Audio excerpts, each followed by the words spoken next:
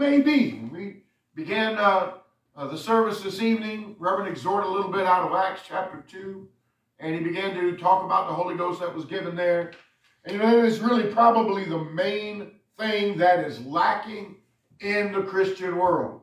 Yes. If a person is really saved, brother, sister, they are a candidate for the baptism in, with, and of the Holy Ghost. Amen? Amen. Amen. God has, just like he told the disciples that we read of in the Bible, he said he's been with you. We read it there in chapter 14, but he's going to be in you. Yeah. We may have experienced a portion of the Spirit of God when we got saved, but God wants us to have the Holy Ghost without measure, just like Jesus received. If Jesus needed to be baptized with the Holy Ghost, and he is the sinless Son of God, how much more you and I, brother and sister, and thank God we can receive all that God has for each and every one of us. Let's go to the book of Acts. Okay, we're talking about nor depth, nor height. Brother, sister, nothing's able to separate us from the love of God. All of these things that we could read of there in the book of Romans, chapter 8, you and I have been made more than a conqueror through him that loved us. Amen? So how does God cause us to be a conqueror? And we know, first of all, that Jesus saves us. He washes away our sin. He changes us, and we become a new creature in Christ. Old things pass away, and behold, all things become new. Amen? Amen? God makes things new in our life. We start all over. We start fresh with God. We're no longer away from God. We're no longer strangers to God. We're no longer enemies of God. We're not alienated from God, but we are part of the family of God. We're part of the body of Christ, and we are able to receive everything that God has for us. Amen? Amen. A lot of times I think people look upon themselves and they don't see what God has done. You know, they're living their life, and there's room to grow as there is with each and every one of us. We can all grow in the grace and the knowledge of the Lord. Amen. There are things that they have to overcome in life.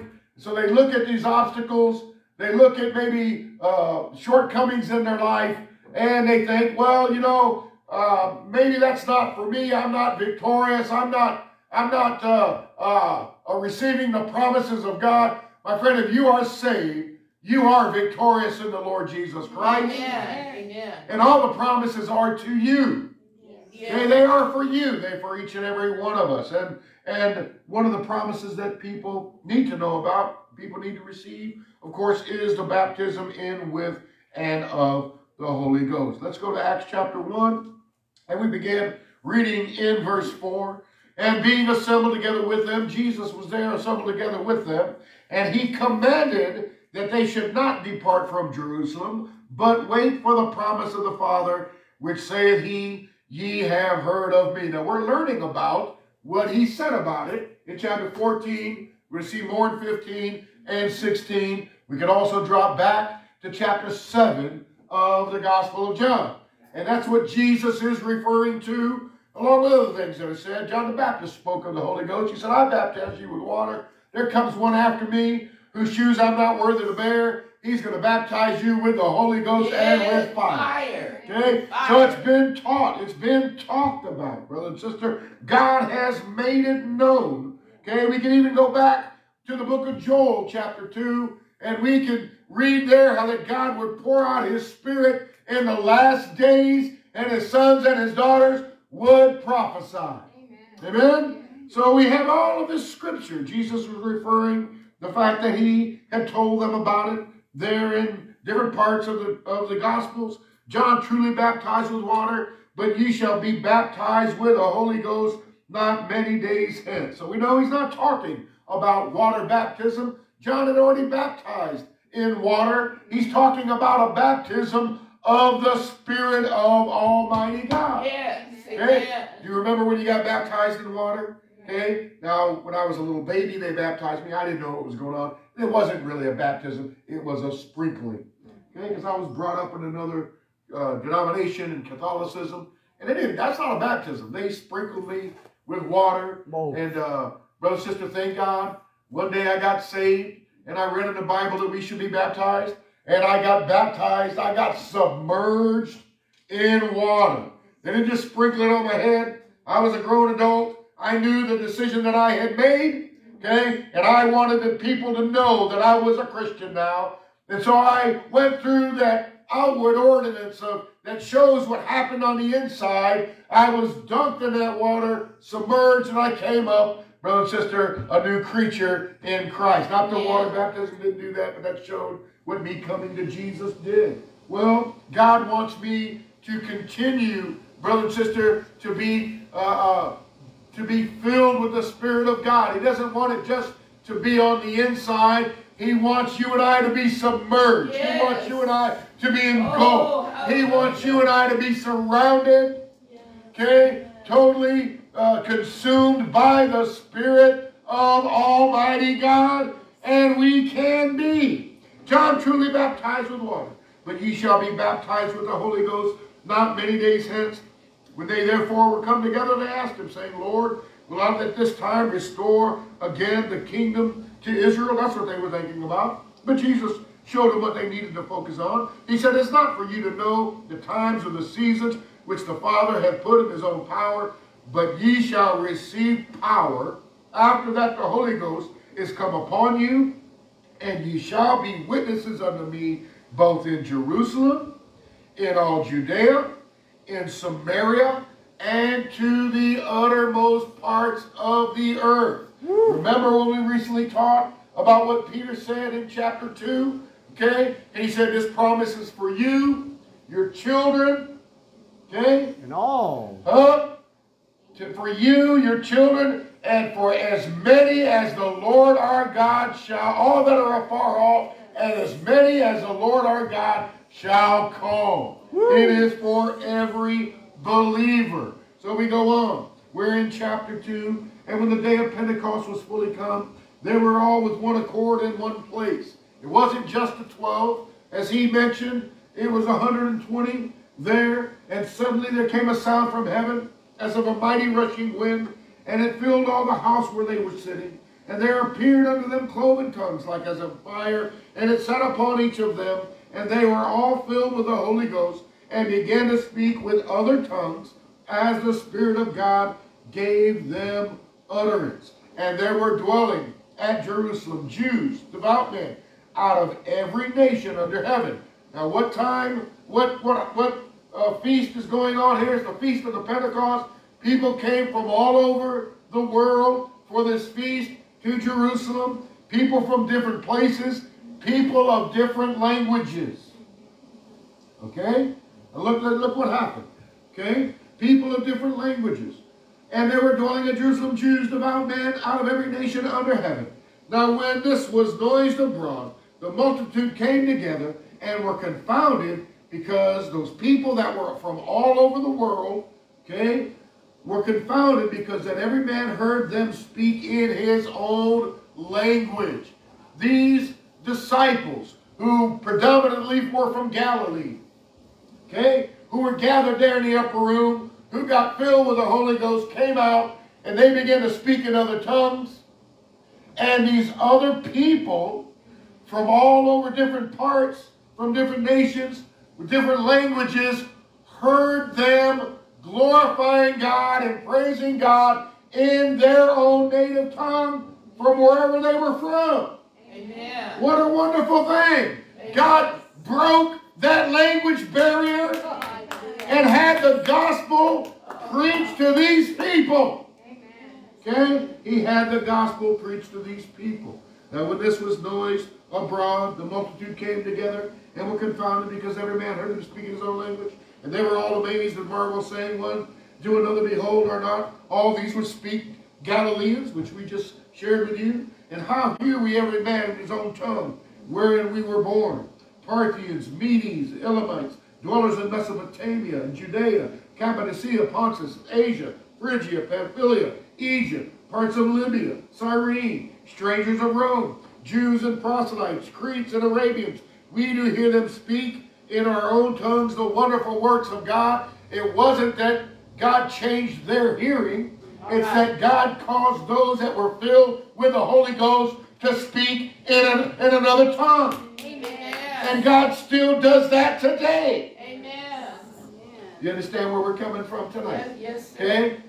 The miracle was that the fact that those disciples were speaking in languages that were not their original languages. Okay? They were not their original languages, but God gave them the ability to speak all of these foreign languages. There were 120 of them.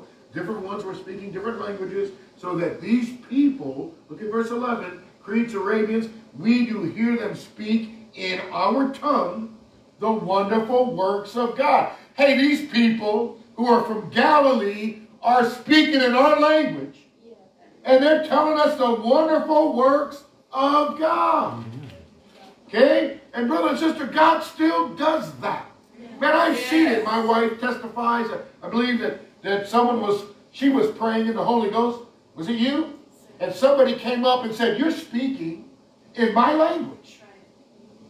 And she doesn't know that language. I know a man, he was trying to learn Spanish. He had that Rosetta Stone.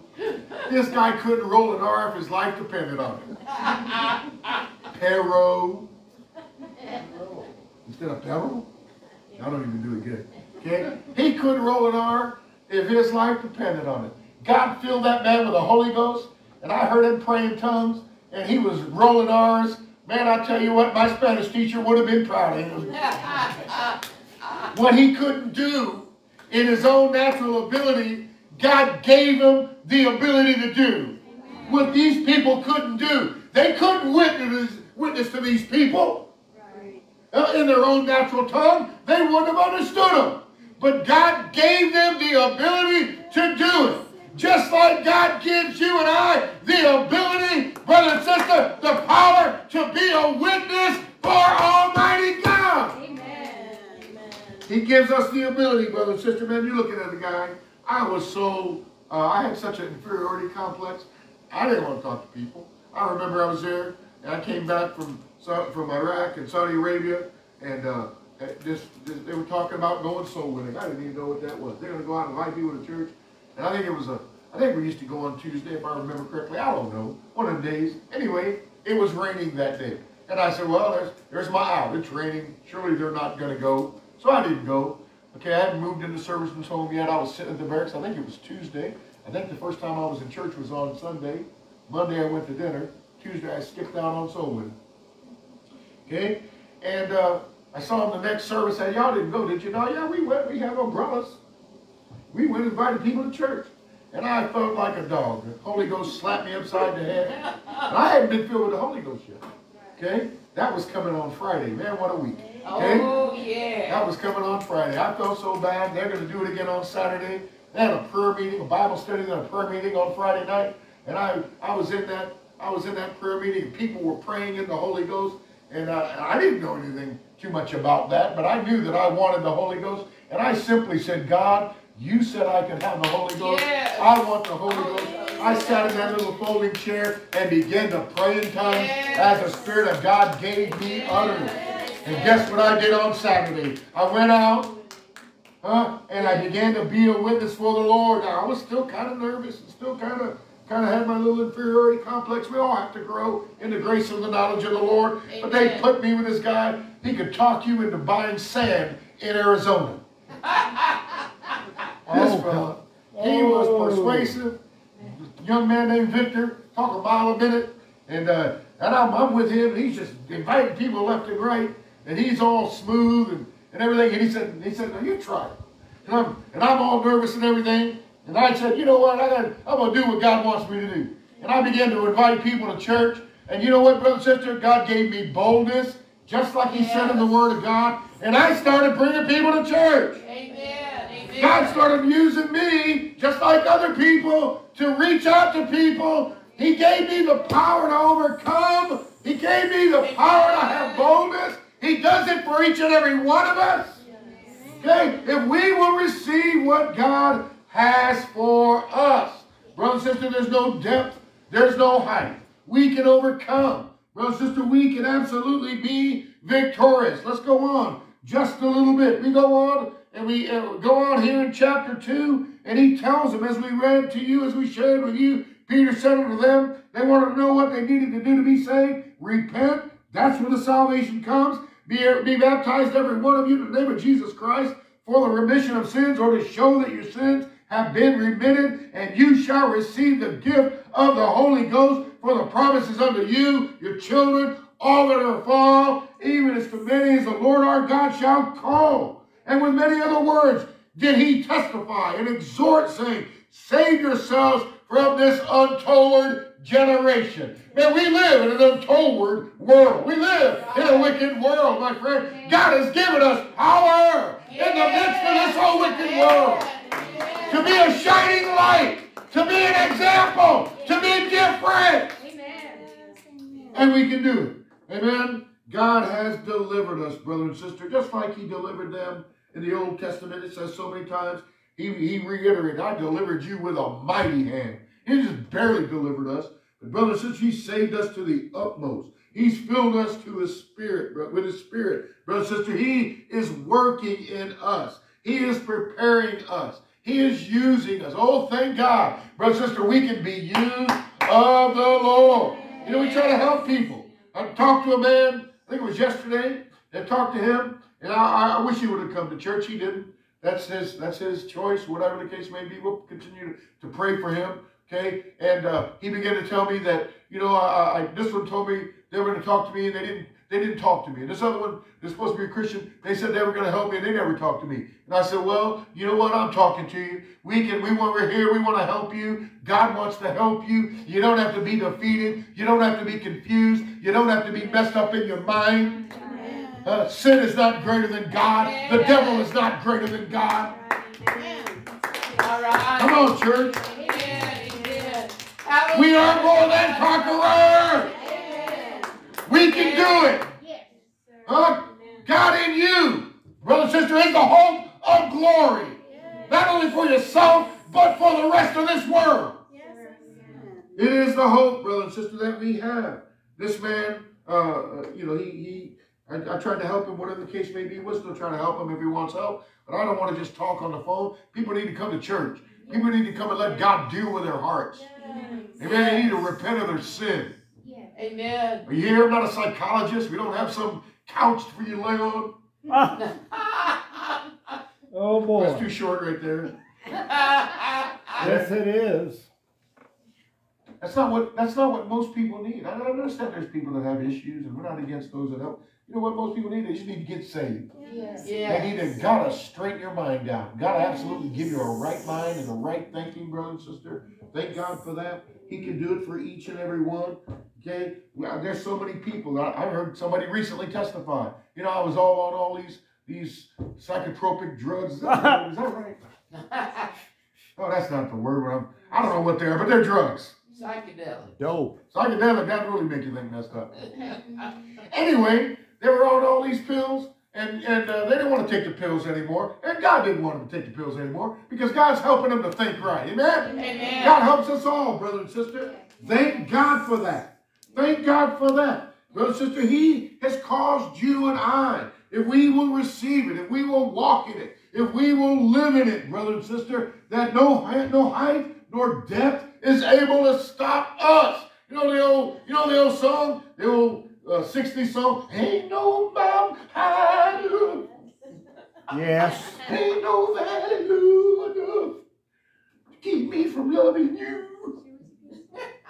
You know what, brother and sister? Ain't no mountain high enough, ain't no valley low enough to keep me from loving God. Amen. Amen. Matter of fact, it make me love God more. Yes. Hallelujah. Man, look at the valley the Lord brought me out of. Look at the mountaintop Jesus set me on.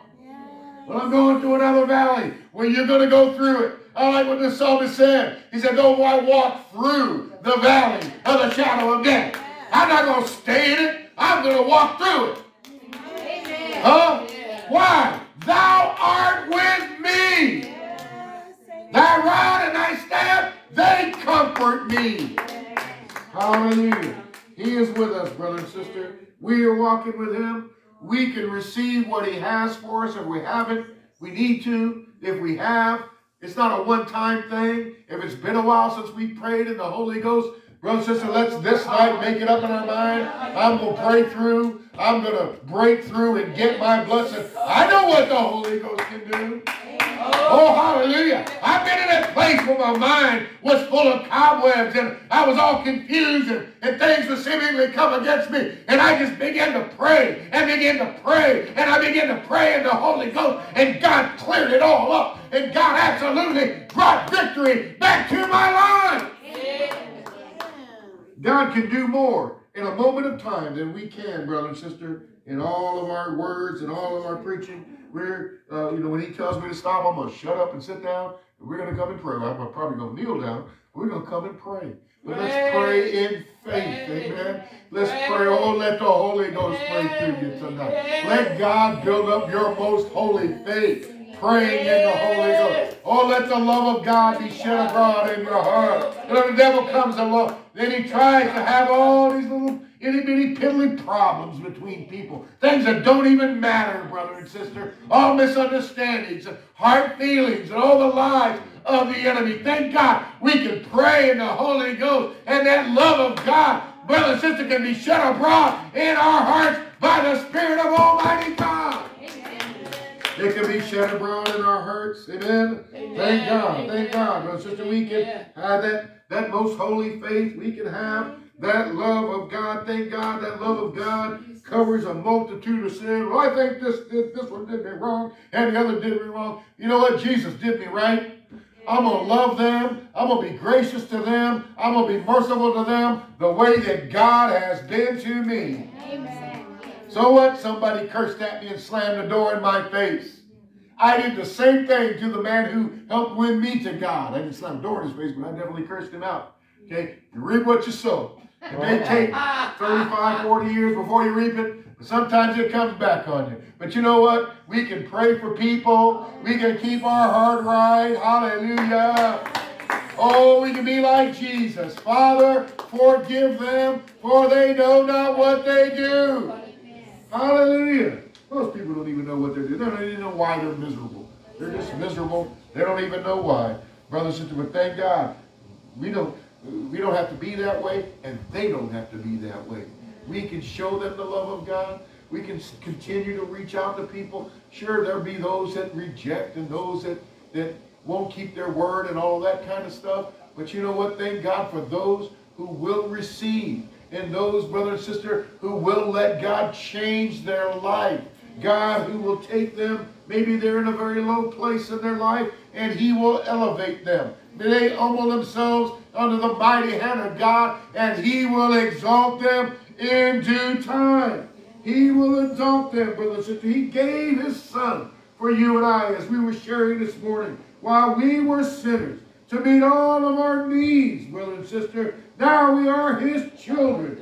Who shall separate us from the love of Christ? Shall tribulation, distress, persecution, famine, nakedness, peril, sword, as it is written, for thy sake we are killed all the day long. We are counted as sheep for the slaughter. Nay, in all these things, we are more than conquerors through him that loved us. For I am persuaded that neither death, nor life, nor angels, nor principalities. You know what that is? That's spiritual realms, brother and sister. Spiritual principalities. We're not fighting against flesh and blood. We are not wrestling against flesh and blood. We're fighting against spiritual wickedness in high places. And the Word of God tells me it shall not separate me from the love of God in Christ Jesus. Can't do it. Okay? I don't have to allow it. And it doesn't have to happen, brother and sister. Thank God. Listen to what the psalmist said. Okay? We're in Psalm 62 verse 5. Man, you feeling down, go read some encouraging psalms. They're songs.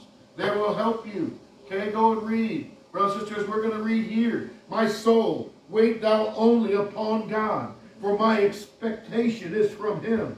He only is my rock and my salvation. He is my defense. When people are coming against me, well, let me tell you who is your justifier.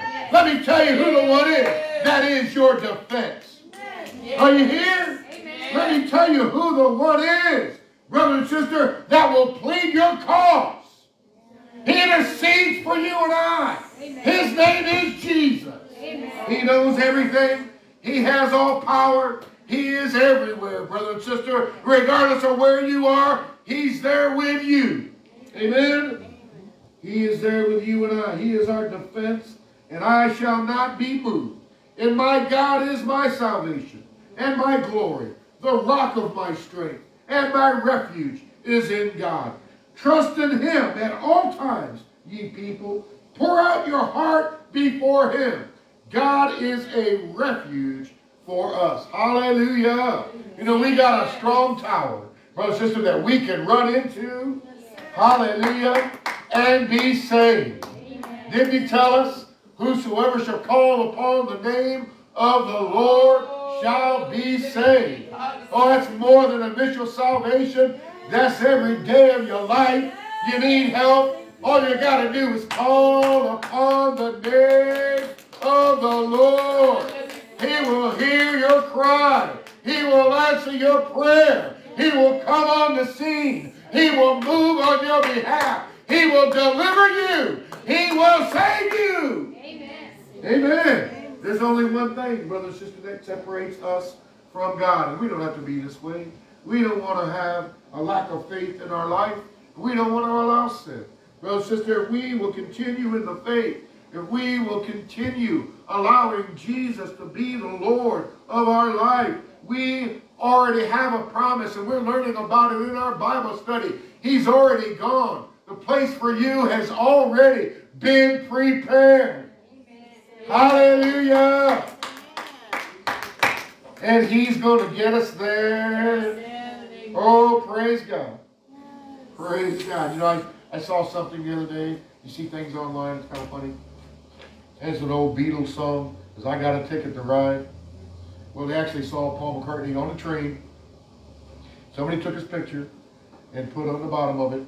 It was a train in London. Just a normal train. I got a ticket to ride. Well, he's doing more than singing about it. He's living it, isn't he? He's riding a train. Well, you know what, brother and sister? I got a ticket to ride with Jesus. Hallelujah. Go ahead. Make a meme. Show us getting raptured. Oh, have my picture in there. Hallelujah. We're on our way. It's going to happen one of these days. But until it does, let's be faithful to the Lord. Neither height nor depth is going to separate you from the love of God that is in Jesus Christ. Amen. Tonight as we bow our heads and we close our eyes in reverence to the Lord. Come on, whoever's going to come. Come and sing. And we're going to come and pray. We haven't prayed in the Holy Ghost. Maybe it's been a while. Pray in the Holy Ghost tonight. Don't wait on a feeling.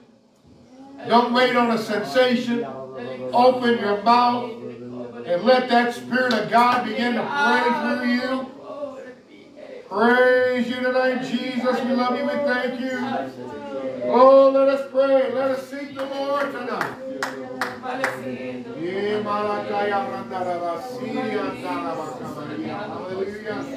Hallelujah.